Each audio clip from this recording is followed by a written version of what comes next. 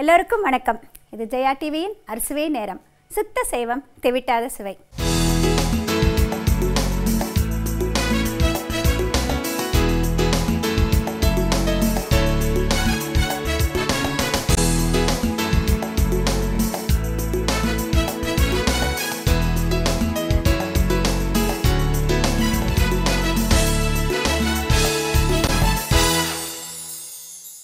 இப்போ உங்களுக்கு நம்ம நாட்டு சமையலில் நான் உங்களுக்கு பாரம்பரிய சமையலை செஞ்சு காமிக்க போகிறது கெடாரங்காய் புளி பச்சடி. இதை பார்த்திங்கன்னா அந்த காலத்துலேருந்து நம்ம நாட்டில் கெடாரங்காய் நிறைய வீடுங்களில் மரத்தில் பழுக்கும், கடைங்கள்லேயும் கிடைக்கும், அந்தந்த சீசனில் கிடைக்கும். இந்த டிஷ் பார்த்திங்கன்னா 6 சுவையும் சேர்ந்தது கெடாரங்காய் புளி பச்சடி. முதல்ல நம் நாட்டு சமையலை நான் செஞ்சு காமிக்க போகிறது கெடாரங்காய் புளி பச்சடி. இதுக்கு என்ன பொருட்கள் தேவைன்னு சொல்கிறேன் பாருங்கள். கிடாரங்காய் புளிப்பச்சடி செய்ய தேவையான பொருட்கள்: கிடாரங்காய் 1, புளி கரைசல் ஒரு சிறு கரண்டி அளவு, உப்பு தேவையான அளவு, பச்சை மிளகாய் 2, மிளகாய்த்தூள் 1/2 டீஸ்பூன், வெல்லம் விரும்பும் அளவு, பெருங்காயத்தூள் சிறிதளவு, மஞ்சள் தூள் 1/4 டீஸ்பூன், எண்ணெய் தேவையான அளவு, 1 ஆர்க்கு கறிவேப்பிலை உருவியது, கடுகு தாளிப்பதற்கு தேவையான அளவு, வெந்தயம் 1/4 டீஸ்பூன். கிடாரங்காய் புளி பச்சடி செய்ய தேவையான பொருட்கள் என்னன்னு சொல்லிட்டு பார்த்தீங்க இல்லையா? இப்போ இது எப்படி பண்ணுறதுன்னு சொல்லிட்டு பார்க்கலாம். நிறைய பேருக்கு பார்த்திங்கன்னா கிடாரங்காய்னா என்ன, நார்த்தங்காய்னா என்ன, அந்த மாதிரி நிறைய டவுட் இருக்கும். அதை பற்றி தெரியாதவங்களுக்கு இது பார்த்திங்கன்னா நார்த்தங்காய்னா ஸ்மூத்தாக இருக்கும், கொஞ்சம் க்ரீனிஷாக இருக்கும். கிடாரங்கிறது இந்த மாதிரி கோர்ஸாக மேலே எப்படி இருக்கும், நல்லா பெருசாக இருக்கும், நல்ல இந்த மாதிரி எல்லோ கலராக இருக்கும். இதை நம்ம தேர்ந்தெடுத்து வாங்க. அந்த சீசனில் கிடைக்கிறப்ப நம்ம இந்த புளி பச்சடி செய்யலாம். இதை கழுவிட்டு முக்கியமாக பார்த்திங்கன்னா நம்மளுடைய நார்த்தங்காய் கெடாரங்காய் இதெல்லாம் அந்த லெமன் ஆரஞ்சு அந்த வகையை சேர்ந்தது. நல்ல அதில் புளிப்பு சுவை இருக்கும், விட்டமின் சி நிறைஞ்சது, நம்மளுக்கு நோய் எதிர்ப்பு திறனை கொடுக்கக்கூடியது. இப்போ இதை நம்ம கட் பண்ணிக்கலாம். அதில் ஓரத்தில் இருக்கிறத எடுத்துடலாம்.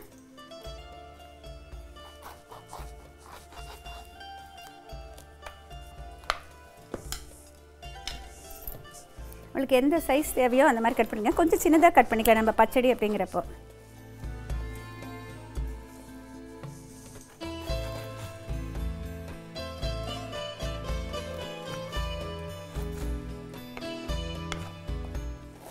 இது பார்த்திங்கன்னா அரிஞ்சிட்டு ரொம்ப நேரம் முன்னாலேயே வைக்காதீங்க. அதில் தோலில் இருந்து அந்த புளிப்பு சுவை, ஒரு துவர்ப்பு சுவை இருக்கும் இல்லையா, அது வெளியில் வந்ததுன்னா கொஞ்சம் கசக்க ஆரம்பிச்சிடும். அதனால் அரிஞ்சு நம்ம சமைக்கிறதுக்கு முதல்ல தான் அரியணும். ரொம்ப நேரத்துக்கு முன்னால் அரிஞ்சு ஃப்ரிட்ஜில் வைக்கிறதோ அந்த மாதிரியெல்லாம் வேண்டாம். இன்னும் நிறைய பேர் மறுநாள் சமைக்கிறதுக்கு முதல் நாளே கட் பண்ணி வச்சுக்குவாங்க. அதாவது ரொம்ப குழந்தைங்க ஸ்கூலுக்கு போகிறப்ப இருந்தால் பரவாயில்லைங்க, இல்லைன்னா முடிஞ்ச வரைக்கும் அப்போதைக்கு அப்போதே அரிஞ்சு சமைச்சா தான் நம்மளுக்கு ஆக்சிடேஷன் மூலமாக நிறைய சத்துக்கள் வீணாக அதை ப்ரிவெண்ட் பண்ண முடியும். இந்த 2 பச்சை மிளகாய் வச்சுருக்கேன், இதையும் கட் பண்ணிக்கிறேன்.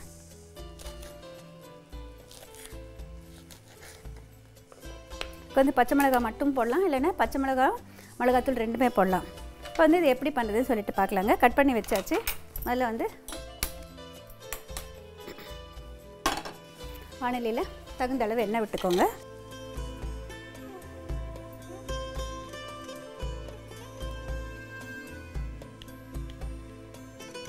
இப்போதான் பார்த்திங்கன்னா நிறைய பேர் 1 டிஷ் குக்கரின்னு சொல்லிட்டு தாளிக்கிறத முதல்லையே போட்டுருவாங்க, அதோடையே சேர்த்து வேக வைக்கிறதெல்லாம் பண்ணுவாங்க. ஆனால் நான் முடிஞ்ச வரைக்கும் அந்த மாதிரி பண்ணுறது அவாய்ட் பண்ணுறது பெட்டர். ஏன்னா நம்ம நாட்டு சமையலில் நம்ம பெரியவர்கள் சொல்லி கொடுத்தது தாளிக்கிறது கடைசியாக தான் சேர்க்கணும். பொரியல்னாக்க தவறு இல்லைங்க, அது நம்ம அப்படியே பண்ணோம். எது நம்மளாம் வேக வைக்கிறோமோ அதில் தாளிக்கிறது கடைசியாக தான் சேர்க்கணும். ஆனால் இதில் நான் வெந்தயமும் சேர்க்குறேன், கடுகும் சேர்க்குறேன். ஆனால் வெந்தயத்தை முதல்லையே சேர்க்க போகிறேன். ஏன்னா வெந்தயத்தோடு அதை சேர்த்து வேகிறப்ப நம்மளுக்கு அந்த வெந்தயத்தின் சுவையும் சேரும், அந்த புளியோடு சேர்ந்து அந்த வெந்தயம் சேர்கிறப்ப உங்களுக்கு அந்த துவர்ப்பு சுவை, கசப்பு சுவை எல்லாமே அந்த புளியோடு சேர்த்து வெல்லமும் சேர்க்குறப்ப 6 சுவையும் சேர்ந்து ரொம்ப நல்லாயிருக்கும் இந்த டிஷ்ஷு. இப்போ இதில் வெந்தயமும் பச்சை மிளகாய் மட்டும் போட்டுக்கிறேன். முதல்ல கொஞ்சமாக வெந்தயம், அதாவது 1/4 டீஸ்பூன் நம்மளுக்கு தேவையான அளவு போட்டுக்கோங்க. இந்த மாதிரி வெந்தயத்தோடு பச்சை மிளகாய்,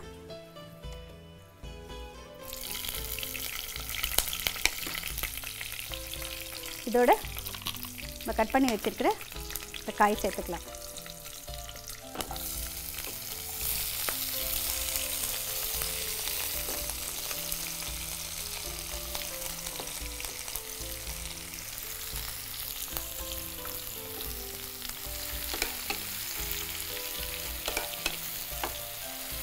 ஒரு நிமிஷம் 2 நிமிஷம் வதக்கணுங்க. இது வதக்கிறப்பே வதக்கி நம்ம செய்கிறப்போ வந்து நமக்கு சீக்கிரமாக வெந்துடும். அதில் இருக்கிற ஜூஸே வந்து வெளியில் வர ஆரம்பிச்சிடுங்க நம்ம வந்து வதக்கிறப்போ.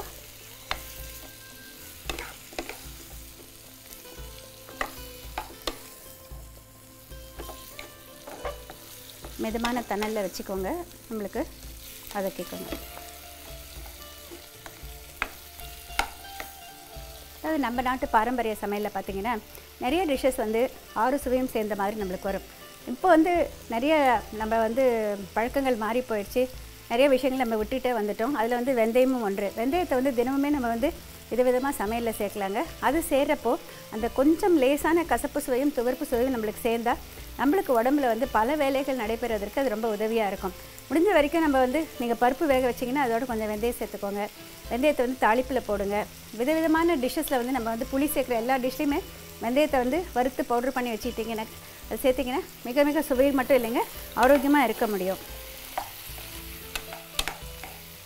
துவர்ப்பு சுவையும் கசப்பு சுவையும் நம்ம முக்கியமாக மறந்ததுனால தான் நம்மளுக்கு இவ்வளோ ஆரோக்கிய குறைபாடுகள். மிக குறைவான அளவு இருந்தால் கூட வந்து நம்மளுக்கு வந்து நிறைய நல்லதை செய்யுங்க. இப்போ இதோட வந்து மஞ்சத்தூள் சேர்த்துக்கலாம். மஞ்சள் உங்கள் எல்லாருக்கும் தெரியும், கிருமி நாசினி. நம்ம நாட்டில் இருக்கிற மஞ்சளினுடைய மகிமை பார்த்திங்கன்னா இப்போ தான் வந்து பல நாடுகளுக்கு வந்து தெரிய ஆரம்பிச்சிருக்கு. மஞ்சள் இல்லாத நம்மளுக்கு சமையலே கிடையாது. அதையே அவங்க வந்து அந்த குர்கிமின்னு சொல்லிட்டு அதை மட்டும் செப்பரேட் பண்ணிவிட்டு அதை டேப்லெட் ஃபார்மில் கொடுக்குறாங்க நோய் எதிர்ப்பு திறனுக்காக. இது பார்த்திங்கன்னா வந்து இதில் நீங்கள் டேஸ்ட் பார்த்திங்கன்னா உங்களுக்கு அந்த புளிப்பு எவ்வளோ இருக்குன்னு தெரியும்.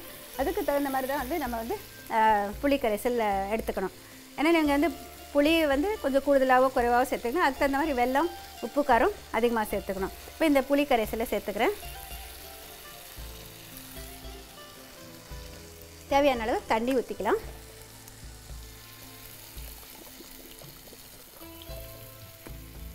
முழுகிற அளவுக்கு ஊற்றுங்க. ஏன்னா வந்து நம்ம பச்சடி மாதிரி பண்ண போகிறோம், ரொம்ப குழம்பு மாதிரி பண்ண போகிறோம். அது வேகிறப்ப பார்த்திங்கன்னா அது கொஞ்சம் அப்படியே திக்காகும். இப்போ இதோடு நம்ம வந்து மிளகாத்தூள் சேர்த்துக்க போகிறோம். பச்சை மிளகா காரம், கொஞ்சம் மிளகாத்தூள் ஒரு 1/2 டீஸ்பூன் அளவு சேர்த்துக்கலாம்.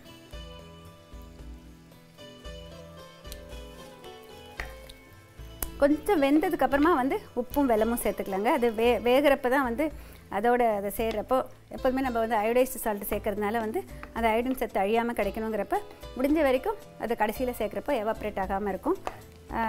இப்போ வந்து அயோடின் கூட வந்து அந்த அளவுக்கு நம்மளுக்கு தேவையில்லை அப்படிங்கிற ஒரு கருத்து நிறைய நிலவுது. நம்ம நாட்டில் வந்து மண்ணில் இல்லாததுனால இந்த மாதிரி கொடுக்க ஆரம்பித்தாங்க. ஆனால் நீங்கள் வந்து ரெகுலர் சால்ட்டே வந்து தடை செய்யப்பட்டுடுச்சு.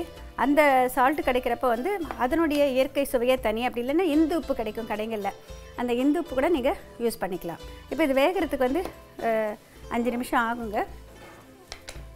ஜெயா டிவியின் அரிசுவை நேரத்தில் அதுக்குள்ளே ஒரு ஷார்ட் பிரேக்.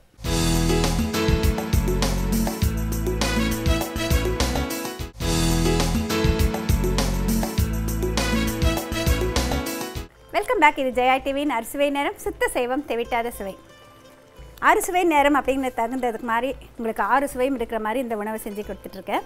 இது பாருங்கள், நல்லா வெந்துடுச்சு, நம்மளுக்கு பார்த்தாலே நல்லா தெரியுது, நல்லா குழஞ்சிடுச்சு. இப்போ வந்து உப்பு தகுந்த அளவு சேர்த்துக்கலாம். அந்த புளிப்பு காரத்துக்கு தகுந்த மாதிரி உப்பு சேர்த்துக்கணும். வெல்லம் வந்து அவங்கவுங்க விருப்பம். இதுக்கு வந்து கொஞ்சம் வெல்லம் போட்டால் தான் நல்லா டேஸ்டியாக இருக்குங்க. ஏன்னா புளி சேர்க்குற எல்லாத்துக்குமே அந்த வெந்தயம் வேறு சேர்த்துருக்கோம், அந்த வெல்லம் போட்டால் மிக ருசியாக இருக்கும். ஒருத்தர் வீட்டில் ஒரு பழக்கம் இருக்கும், வெல்லம் வந்து கூடுதலாக இருந்தால் பிடிக்கும், ஒரு சிலருக்கு வந்து பிடிக்காது. ஆனால் வந்து கொஞ்சமாவது அது சேர்த்தா தான் இதனுடைய ருசி உங்களுக்கு தெரியும். இப்போ இது ஓரளவுக்கு நல்லா கெட்டிப்பட்டுருச்சுங்க. தாளித்து கொட்டிட்டு இறக்கிடலாம். இப்போ இதை இந்த பக்கம் மாற்றி வச்சுட்டு தாளிக்கிற கரண்டி வச்சுக்கலாம். நீங்கள் வந்து பொதுவாக வந்து எல்லோரும் கேட்குறது வந்து எந்த எண்ணெய் வந்து எதுக்கு யூஸ் பண்ணலாம் மேடம் அப்படின்னு சொல்லிட்டு. நீங்கள் எந்தெந்த எண்ணெய் யூஸ் பண்ணாலும் வந்து அதாவது ஒரு மாதத்துக்கு வாங்குறதுல வந்து ஒவ்வொரு பர்பஸுக்கும் டிஃப்ரெண்ட்டாக எண்ணெயை வந்து கலந்துடாதீங்க. ஒவ்வொரு எண்ணெயும் வெவ்வேறு டெம்பரேச்சருக்கு சூடாகும். அதனால் வந்து ஒரு சில இதுக்கு வந்து நல்லெண்ணெய் யூஸ் பண்ணலாம், ஒரு சில இதுக்கு வந்து நீங்கள் வந்து ரிஃபைண்ட் ஆயில் யூஸ் பண்ணலாம், கோகோனட் ஆயில் வந்து ஒரு சிலதுக்கு யூஸ் பண்ணலாம். அந்த மாதிரி ஆலிவ் ஆயில் தான் யூஸ் பண்ணணும்னு அவசியம் இல்லைங்க. நம்ம நாட்டு எண்ணெய்கள் நிறைய இருக்குது, அதில் எது வேணால் நீங்கள் யூஸ் பண்ணுங்கள். வேற்று நாட்டு உணவுகள் சமைக்கிறப்ப வேணால் நீங்கள் வந்து ஆலிவ் ஆயில் யூஸ் பண்ணலாம், தப்பு ஒன்றும் கிடையாது. இதில் முக்கியமாக நம்ம வந்து தெரிஞ்சிக்க வேண்டியது என்ன, நம்ம நாட்டில் இருக்கிற காய்கறிகள், நம்ம நாட்டு பழங்கள், நம்ம நாட்டு ஸ்பைசஸ் என்னென்ன இருக்கோ அதெல்லாம் முடிஞ்ச வரைக்கும் நம்ம யூஸ் பண்ண கற்றுக்கணும். நம்ம பண்ணிகிட்டே இருக்கிறதா மதில் விட்டுட்டே வந்துட்டு இருக்கிறவங்க நிறைய விஷயங்கள் வந்து அந்த காலத்துலேருந்து நம்ம செஞ்சிட்டு இருந்தது வந்து இப்போ வந்து எல்லாருமே இந்த தலைமுறையை வந்து சுத்தமாக வந்து பண்ணுறது இல்லைன்னு சொல்லணும். அதில் முக்கியமானது பார்த்திங்கன்னா நம்மளுக்கு வெந்தயம், சீரகம், மிளகு அதெல்லாம் கூட நிறைய யூஸ் பண்ணுறோம். வெந்தயம் வந்து நிறைய பேர் குறைச்சிட்டே வந்தாச்சு. எப்படி விதவிதமாக அதை சேர்க்கணும்னு நம்ம தெரிஞ்சுக்கணும். அதே நேரம் வந்து அதனுடைய மனமும் சுவையும் மாறாமல் சமைக்கிறது எப்படின்னு சொல்லிட்டு அது ஒரு ஆர்ட்டு, அதையும் நம்ம கற்றுக்கணும். இந்த ஒவ்வொன்றுக்கும் ஒரு மருத்துவ குணம் இருக்குது அப்படிங்கிறது வந்து மற்ற நாட்டில் இருக்கிறவங்களுக்கு தெரியாது. நம்ம நாட்டில் இருக்கிற பல நல்ல விஷயங்கள், அரிய விஷயங்கள் இப்போ தான் அவங்க ஒவ்வொன்றா தெரிஞ்சுக்கிட்டே வராங்க. முடிஞ்ச வரைக்கும் நம்ம நாட்டு உணவுகளை சாப்பிட்டு நம்ம ஆரோக்கியமாக இருக்கிறதுக்கு கற்றுக்கணுங்க. இப்போ நம்ம வந்து தாளிக்கிறது ஏன் நம்ம வந்து கடுகு லாஸ்ட்டில் சேர்க்குறேன் அப்படின்னு சொல்லிட்டு நிறைய பேர் நினைக்கலாம். இதுக்கு ஒரு நிறைய தடவை நான் உங்களுக்கு சொல்லியிருக்கேன் கடுகுனுடைய பலனை பற்றி. நம்ம தாளிக்கிற வாசனைக்கே வந்து உமிழ்நீரை சுரக்க செய்யும். அப்புறம் வந்து நம்ம குடலினுடைய விரிந்து சுருங்கும் தன்மைக்கு வந்து முக்கிய காரணம் வந்து கடுகு. இந்த கடுகு வெடிக்கிறதுக்கு அப்புறம் தான் நம்ம போட போகிறோம். அந்த வெடித்ததுக்கப்புறம் நீங்கள் போட்டிங்கன்னா அதில் இருக்கிற சல்ஃபர் ரிலீஸ் ஆகிறப்போ நம்ம அந்த எண்ணெயோடு அது சேர்ந்து இருக்கிறப்போ நம்ம உடலில் வந்து அந்த ஃபேட் மெட்டபாலிசம் சொல்லுவாங்க, அதுக்கு வந்து ரொம்ப உதவியாக இருக்கும். இந்த மாதிரி பல பாயிண்ட்ஸ் சொல்லலாங்க கடுகுக்கு. நிறைய தடவை ஷேர் பண்ணியிருக்கேன், அதனால் இன்னொரு தடவை சொன்னால் தப்பு இல்லைன்னு நினைக்கிறேன். இப்போ இதை வந்து எண்ணெய் சூடாகிடுச்சு, இது சேர்த்துக்கலாம். இதோட கருவேப்பிலை சேர்த்துட்டு ஆஃப் பண்ணியாச்சு. இதில் எண்ணெயிலேயே வந்து பெருங்காயத்தூள் போட்டுக்கலாம். பெருங்காயமும் பார்த்திங்கன்னா வந்து தண்ணீரிலும் கரையும் தன்மை இருக்குது, எண்ணெயிலையும் கரையும் தன்மை இருக்குது. அதுக்கு அது ஒரு ரெசின், இயற்கையாகவே நம்ம நாட்டில் கிடைக்கக்கூடியது. வேற்று நாட்டிலேருந்தும் கிடைக்குது, ஆனால் நம்ம நாட்டில் வந்து அதிகம் யூஸ் பண்ணுவோம். இப்போ இதை வந்து பச்சடியில் சேர்த்துக்கலாம். இது பார்த்திங்கன்னா நம்ம தாளிக்கிறப்ப எந்த மாதிரி ஒரு மனம் இருக்குதுன்னு சொல்லிட்டு இதை வந்து கடைசியாக கலந்து விடலாம். நம்ம நாட்டு உணவுகள் பார்த்திங்கன்னா வந்து ஜீரண மண்டலத்தில் எந்த விதமான பிரச்சனையும் ஏற்படுத்தாத உணவுகள், அதுதான் நம்ம முதல்ல தெரிஞ்சுக்கணும். ஃப்ரெண்ட்லி பாக்டீரியா நம்மளுக்கு நிறையா கிடைக்கும், அதாவது அன்ஃப்ரெண்ட்லி பாக்டீரியான்னு சொல்லுவாங்க. அந்த பாக்டீரியா வளராமல் தடுக்கிறதுக்கு வந்து ஃப்ரெண்ட்லி பாக்டீரியா நிறைய இருக்கிற உணவு வந்து நம்ம சாப்பிடணும். அதுதான் வந்து ப்ரோபயோட்டிக்ஸ்ன்னு அப்படி சொல்கிறது. நான் நிறைய ப்ரோபயோட்டிக்ஸ் பற்றி இப்போ நிறைய பேசுகிறேன். ஏன்னா நம்ம நாட்டு உணவில் இருக்கிற விஷயங்கள் வந்து கிடைக்காதப்போ வந்து அதையும் மாத்திரை வழியாக கொடுக்க ஆரம்பிச்சிட்டாங்க. அந்த மாதிரி அவசியமே இல்லை. நம்ம வந்து உப்புமா, இட்லி, தோசை அந்த மாதிரி எல்லாத்துக்கும் சாப்பிட்லாம். ஆனால் தயிர் சாதத்தோடு தொட்டுக்கிட்டாக்க இன்னும் வந்து கூடுதல் சுவையாக இருக்கும்.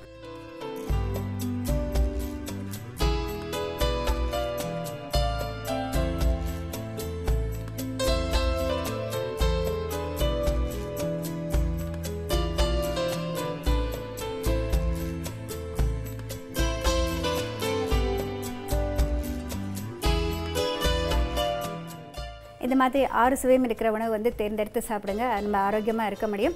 இந்த ப்ரோபயோட்டிக் வேல்யூ அப்படிங்கிறப்ப நம்ம நாட்டு உணவுகள் தான் அதிகங்க. அந்த மாதிரி உணவுகள் தேர்ந்தெடுத்து சாப்பிட்றப்ப உங்களுக்கு வந்து ஜீரண மண்டலத்தில் வர பல பிரச்சனைகள் வராமல் தடுக்கப்படும். அதனால் முடிஞ்ச வரைக்கும் வந்து வேற்று நாட்டு உணவுகள் வந்து நான் சாப்பிடக்கூடாதுன்னு சொல்லலைங்க. என்றோ ஒரு நாள் நம்ம சாப்பிட்றது வந்து தவறு ஒன்றும் கிடையாது. அதுலேயும் முடிஞ்ச வரைக்கும் ஆரோக்கியமானதை அதை மாற்றி நம்ம சாப்பிட்றது தப்பு ஒன்றும் கிடையாதுங்க. அளவாக சாப்பிட்டாக்க நம்ம வந்து வளமாக ஆரோக்கியமாக வாழ முடியும். இந்த கெடாரங்காய் புளி பச்சடியை வந்து நம்ம தயிர் சாதத்தோடு தொட்டுட்டு சாப்பிட்லாம். இட்லி, தோசை, சப்பாத்தி கூட வந்து ரொம்ப நல்லா இருக்குங்க. ரொட்டி வகைகள் நிறைய பண்ணுவோம் இல்லைங்களா, அரிசி மாவு ரொட்டி, அதுக்கெல்லாம் கூட தொட்டுக்கலாம். வந்து எல்லாத்துக்குமே ரொம்ப சூட்டபுளாக இருக்கும். பொங்கல் கூட நல்லா இருக்குங்க, நீங்கள் வந்து ட்ரை பண்ணி பாருங்கள். இப்போ அடுத்த செக்மெண்ட் சம்மர் ஸ்பெஷல். அடுத்த செக்மெண்ட்டான சம்மர் ஸ்பெஷலில் நான் உங்களுக்கு செஞ்சு காமிக்க போகிறது விளாம்பழ ஜூஸ். இது பார்த்திங்கன்னா விளாம்பழத்தில் நம்ம வந்து எப்போதுமே வந்து வெல்லம் போட்டு கலந்து அப்படியே சாப்பிடுவோம், ஜூஸா அப்படின்னு சொல்லிட்டு நினைக்கலாம். ரொம்ப சுவையாக இருக்குங்க. இது எப்படி பண்ணுறதுன்னு சொல்லிட்டு சொல்கிறேன். அதுக்கு முதல்ல என்ன பொருட்கள் தேவைன்னு பார்க்கலாம். விளாம்பழ ஜூஸ் செய்ய தேவையான பொருட்கள்: விளாம்பழம் பெரியது 1, வெல்லம் அல்லது கருப்பட்டி விரும்பும் அளவு, சுக்குத்தூள் 1/4 டீஸ்பூன், விளாம்பழ ஜூஸ் பண்ணுறதுக்கு என்னென்ன பொருட்கள் தேவைன்னு சொல்லிட்டு பார்த்தீங்க இல்லையா? இப்போ எப்படி பண்ணுன்னு சொல்லிட்டு பார்க்கலாம். முதல்ல வந்து விளாம்பழம் வந்து பழுத்ததா இல்லையா அப்படின்னு சொல்லிட்டு தெரியணும். ரொம்ப எக்ஸ்பீரியன்ஸாக இருக்கிறவங்க வீட்டில் இருக்கிற பெரியவங்களுக்கு எல்லாருக்கும் தெரியுங்க. ஆனால் யங்ஸ்டர்ஸ் இப்போ வந்து நிறைய பேருக்கு வந்து பல விஷயங்கள் தெரியாதில்ல, அதனால ஷேர் பண்ணிக்கணும்னு நினைக்கிறேன். இப்போ விளாம்பழம் பார்த்தீங்கன்னா நம்ம வந்து தேர்ந்தெடுக்கிறப்ப வந்து நல்லா ஹெவியாக இருக்கணும், முதல் பாயிண்ட்டு. அடுத்ததாக பார்த்தீங்கன்னா வந்து இந்த இடத்துல வந்து நல்லா டார்க் ப்ரௌனாக இருந்ததுன்னா அது வந்து நல்லா பழுத்துருச்சின்னு அர்த்தம்.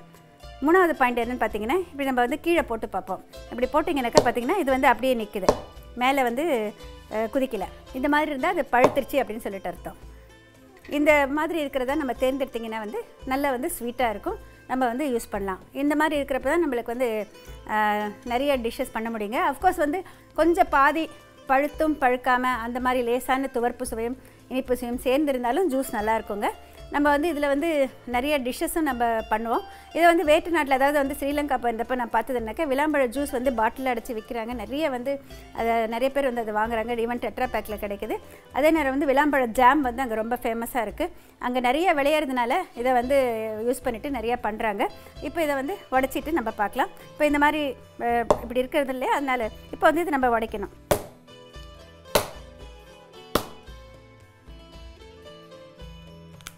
பார்த்தீங்களா, இப்போ இந்த மாதிரி இருக்குது. இப்போ இதை ஒரு கிண்ணத்தில் போட்டுக்கிறேன். இப்போ வந்து இதை வந்து நம்ம மிக்சியில் போடுறதுக்கு முன்னாடி இதை வந்து கத்தியிலலாம் கட் பண்ண முடியாதுங்க இல்லையா, அதனால் வந்து கொஞ்சம் லேசாக கையில் வந்து பிசைஞ்சிக்கலாம். நம்ம வீட்டில் நம்ம என்ன பண்ணுவோம், இந்த மாதிரி விளாம்பழம் பழுத்ததோடு வெல்லம் சேர்த்து நல்லா கையில் பிசைஞ்சிட்டு நம்ம வந்து அப்படியே சாப்பிடுவோம். ஆனால் இது வந்து நம்ம தண்ணி ஊற்றிட்டு ஜூஸ் மாதிரி பண்ண போகிறோம். இதில் நாரெல்லாம் இருக்கும் பாருங்கள். முடிஞ்சால் கையில் வந்து அந்த நாரெல்லாம் எடுத்துட்டோம்னாக்கா நம்ம வடிகட்ட வேண்டியதில்லை. வடிகட்டினீங்கன்னா இதில் இருக்கிற வந்து கொட்டையெல்லாம் நின்றுடும். அதனால் முடிஞ்ச வரைக்கும் வடிகட்டாமல் அந்த கொட்டையோடையே சாப்பிட்றதா நம்மளுக்கு குடிக்கிறது தான் நல்லது. ரொம்ப அதாவது நீர்க்க இருக்கக்கூடாதுங்க. ஓரளவுக்கு வந்து திக்காக அந்த ஜூஸ் இருந்தால் தான் நல்லாயிருக்கும். இப்போ இந்த மாதிரி கையில் பிசைஞ்சு எடுக்கிறப்ப இந்த நாரெல்லாம் வரதை எடுத்துருங்க. முடிஞ்ச வரைக்கும் அந்த நார் எடுத்தால் நல்லது. இப்போ நம்ம வந்து இது மிக்சியில் வெல்லம் சேர்த்து சுக்குத்தூள் சேர்த்து நம்ம நல்லா அடிச்சிட்டு நம்ம கொடுக்கலாம். இதில் இன்னொரு பாயிண்ட் என்னென்னாக்கா வந்து நீங்கள் கருப்பட்டி, சுக்கு கருப்பட்டி கிடச்சதுனாக்கா தனியாக சுக்குத்தூள் சேர்க்க வேண்டிய அவசியம் இல்லை. இப்போ இதை எப்படி ஜூஸ் பண்ணுறதுன்னு சொல்லிட்டு பார்க்கலாம்.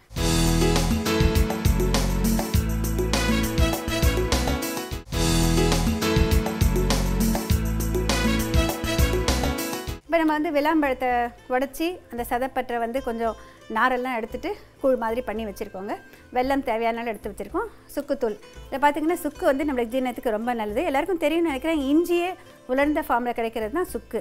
நம்ம நாட்டில் வந்து சுக்கு, மிளகு, திப்பிலி அது மூணும் பார்த்திங்கன்னா வந்து அந்த திரிக்கடுகம் வந்து அவ்வளோ நம்ம உடம்புக்கு நல்லது அப்படின்னு சொல்லிட்டு சொல்லியிருக்காங்க.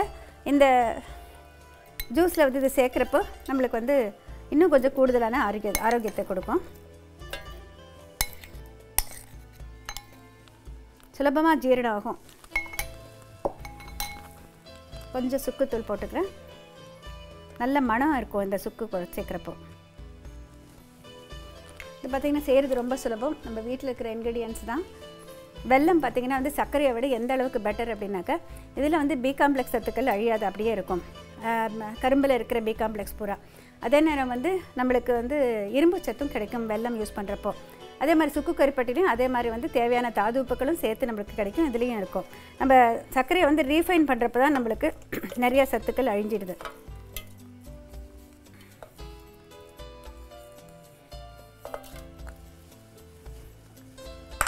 முதல்ல கொஞ்சமாக தண்ணி ஊற்றிட்டு அரைச்சிக்கலாம். தேவையான அளவு தண்ணி அப்புறம் சேர்த்துக்கலாம்.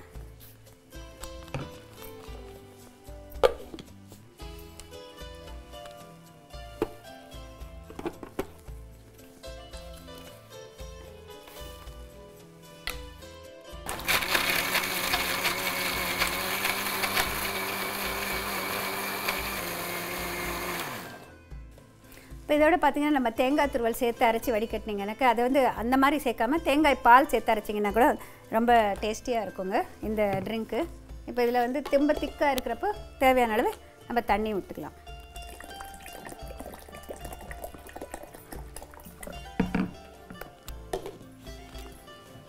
இப்போ நிறைய தண்ணி இருக்கிறப்ப இதுக்கு பாதிக்கு மேலே இருக்கிறப்ப கொஞ்சம் விட்டு விட்டு ஏற்கலாம்.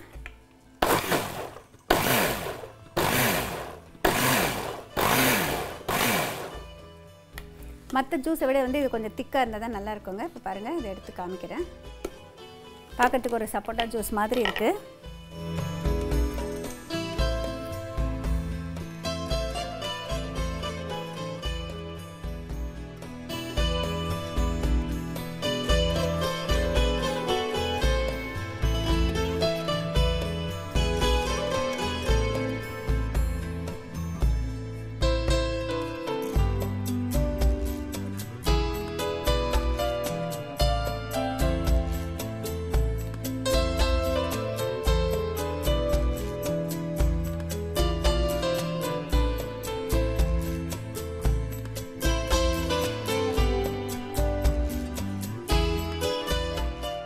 விளாம்பழ ஜூஸ் எப்படி பண்ண சொல்லிட்டீங்க பார்த்தீங்க இல்லையா? இதில் ஹெல்த் பெனிஃபிட்ஸ் அப்படின்னு சொல்லிட்டு பார்த்தீங்கன்னா, விளாம்பழமில் பார்த்தீங்கன்னா வந்து காயாக இருக்கிறப்ப துவர்ப்பாக இருக்கும், கொஞ்சம் பழுத்ததுக்கப்புறம் பார்த்தீங்கன்னா இனிப்பு சுவையாக இருக்கும். நிறைய பழங்கள் பார்த்தீங்கன்னா வந்து துவர்ப்பு சுவையும் இனிப்பு சுவையும் வந்து காயாக இருக்கிறப்ப அப்படி இருக்கும், பழுத்ததுக்கப்புறம் பார்த்தீங்கன்னா இனிப்பு சுவை இருக்கும். ரெண்டுமே சேர்ந்து இருக்கிற மாதிரி நம்ம வந்து தேர்ந்தெடுத்த பண்ணுனாக்க அதோட வெல்லமும் சுக்கும் சேர்றப்ப பார்த்திங்கன்னா அந்த இளம் புளிப்பும் அந்த இனிப்பும் சேர்றப்ப வந்து இன்னும் கொஞ்சம் கூடுதல் சுவையாக இருக்கும். நம்மளுக்கு முக்கியமாக வந்து எல்லா சுவையும், அதாவது இதில் வந்து 5 சுவையாவது நம்மளுக்கு கிடைக்குங்க. கசப்பை தவிர மீது எல்லா சுவையும் கிடைக்கும். ஆனால் விளாம்பழத்தில் ரொம்ப வந்து காயாக இருந்ததுனாக்கா உங்களுக்கு வந்து துவர்ப்பு சுவை தான் அதிகமாக இருக்கும். அதனால் வந்து பார்த்து வந்து நல்ல கனிஞ்ச பழமாக தேர்ந்தெடுத்துட்டு அது இல்லைன்னு 2 நாள் வச்சுருந்தீங்கனாக்கா நல்லா உங்களுக்கு நல்ல வாசனையும் வரும். அப்போ தான் நம்ம வந்து இதை நம்ம பண்ணினீங்கனாக்கா மிக சுவையாக இருக்கும். இப்போ உங்களுக்காக வந்து நிறைய பேர் வெளியில் போகிறப்ப நிறைய கேள்வி கேட்குறாங்கங்க. இப்போ நான் கீரை வாங்கினேன், கொத்தமல்லி வாங்கினேன், கருவேப்பிலை வாங்கினேன், ஆனால் அது வந்து ஃப்ரிட்ஜில் வச்சா சும்மா உலர்ந்த மாதிரி ஆகிடுது மேடம், ரொம்ப சீக்கிரம் ஒரு 3-4 டேஸாவது வச்சுக்கணுன்னாக்கா என்ன பண்ணலாம் அப்படின்னு சொல்லிட்டு. பொதுவாக இந்த மாதிரி பண்ணுறதை பார்த்திங்கன்னா வந்து நம்ம வந்து அந்த கீரையினுடைய கீழ் வேர் பாகத்தை வெட்டி எடுத்துருங்க. இல்லை புதினா கொத்தமல்லி எதுவாக இருந்தாலும் சரி அந்த கீழ் பாகத்தில் எடுத்துட்டு நிறைய பேர் என்ன பண்ணுறாங்கன்னாக்கா வந்து இப்போ நியூஸ் பேப்பரில் சுற்றி வைக்கிறாங்க. முடிஞ்ச வரைக்கும் நியூஸ் பேப்பரை வந்து இதுக்கெல்லாம் சுற்றி வைக்கிறதுக்கு அவாய்ட் பண்ணுங்கள். ஏன்னா அதில் வந்து லெட் இருக்கிறப்போ நம்மளுக்கு வந்து அந்த உணவில் அது சேர்கிறதுக்கான வாய்ப்புகள் இருக்குது. அது நம்மளுக்கு வந்து கொஞ்சம் பாய்சனஸாக இருக்கிறதுக்கான வாய்ப்புகள் இருக்கும். நீங்கள் ஒரு ஏர்டைட் கண்டெய்னரில் டப்பாவில் போட்டு வச்சிங்கன்னா 2-3 நாள் வந்து அது வேர்த்த மாதிரி வந்துடுது, சீக்கிரம் கெட்டு போயிடுது அப்படின்னு சொல்லுவாங்க. அதை ப்ரிவெண்ட் பண்ணணும் அப்படின்னாக்கா ஒரு டிஷ்யூ பேப்பர், நம்ம கிச்சன் டிஷ்யூ பேப்பர் இருக்குல்லையே, அதை ஃபோல்ட் பண்ணிவிட்டு அதுக்குள்ளே வச்சுருங்க. இல்லைன்னா பிளாஸ்டிக் கவர் வச்சிங்கன்னா கவருக்குள்ளே வந்து அந்த கீரையை போட்டுட்டு அந்த ஒரு டிஷ்யூ பேப்பரை மடித்து அதுக்குள்ளே வச்சுட்டிங்கன்னா மறுநாள் பார்த்திங்கன்னா ஒரு வேளை அது ஈரமாக இருந்ததுனாக்கா அதை மட்டும் எடுத்துடலாம். ஆனால் முடிஞ்ச வரைக்கும் வந்து ஃப்ரெஷ்ஷாக சமைக்கிறது இதெல்லாம் நல்லது. அது முடியாத இந்த மாதிரி சிட்டியில் இருக்கிறவங்களுக்கெல்லாம் பார்த்திங்கன்னா முடிஞ்ச வரைக்கும் அது வாடாமல் வதங்காமல் நம்ம வந்து இந்த மாதிரி ஃப்ரிட்ஜில் வச்சுருந்துட்டு அதுக்கப்புறம் வந்து யூஸ் பண்ணலாம். அது மாதிரி பண்ணுறதுனால வந்து கொஞ்சம் சத்துக்கள் குறைபாடு ஏற்படும், அவ்வளோதானே தவிர மற்றபடி ஃப்ரோசன் ஃபுட் அளவுக்கு நம்மளுக்கு வந்து அந்த அளவுக்கு குறைபாடு ஏற்படாது. ஃப்ரோசன் ஃபுட்லலாம் ஓரளவுக்கு குறையறதுக்கு வர வாய்ப்புகள் மிக மிக அதிகம். இப்போ வந்து செஞ்ச 2 டிஷ்ஷும் நீங்கள் வந்து பார்த்தீங்க இல்லையா? நம் நாட்டு பாரம்பரிய சமையலில் கிடாரங்காய் புளி பச்சடி செய்கிறது எப்படின்னு சொல்லிட்டு இப்போ ஒரு ரீகேப் பார்க்கலாங்க. முதல்ல ஒரு வானலியை வந்து கொஞ்சமாக எண்ணெய் விட்டுட்டு வெந்தயம் பச்சை மிளகாய் சேர்த்துட்டு அதோட கிடாரங்காய் சேர்த்துட்டு நல்லா வதக்குங்க. ஓரளவுக்கு வந்து வதங்கினதுக்கப்புறமா அதில் வந்து மஞ்சள் தூள், புளி கரைசலும் கொஞ்சம் தண்ணி எல்லாத்தையும் சேர்த்துட்டு கொஞ்சம் நேரம் வேக வைக்கணும். அதோடு வந்து நல்ல மெத்துனானதுக்கப்புறம் மிளகாத்தூள் சேர்த்துக்கோங்க, உப்பு சேர்த்துக்கோங்க, வெல்லம் சேர்த்துக்கோங்க. இன்னும் கொஞ்சம் நேரம் கொதிக்க விட்டிங்கன்னா நல்லா வந்து உங்களுக்கு பச்சடி மாதிரி வந்துடுங்க. அதுக்கப்புறமா அதை இறக்கி வச்சுட்டு கொஞ்சம் எண்ணெயை தனியாக சூடு பண்ணிவிட்டு அதில் கடுகு சேர்த்து கடுகு பொரிஞ்சதுக்கப்புறம் பெருங்காயத்தூள் சேர்த்துட்டு கருவேப்பிலையை சேர்த்துட்டு அதில் ஊற்றிட்டு பரிமாறினீங்கன்னாக்க மிக சுவையான கிடாரங்காய் புளி பச்சடி தயார்.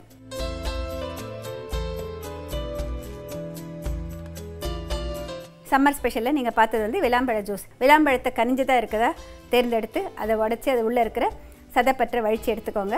அதில் வந்து நாரெல்லாம் இருக்கிறப்போ கையில் வந்து நாரெல்லாம் பார்த்து எடுத்துகிட்டு லேசாக பிசைஞ்சிக்கோங்க. ஒரு மிக்சியில் வந்து இந்த பிசைஞ்ச விளாம்பழத்தை சேர்த்துட்டு தேவையான அளவு வெள்ளத்தூள் போட்டுட்டு கொஞ்சமாக சுக்குத்தூள் சேர்த்து தண்ணி சேர்த்துட்டு நல்லா அரைச்சிட்டு பரிமாறினாக்க சுவையான விளாம்பழ ஜூஸ் தயார்.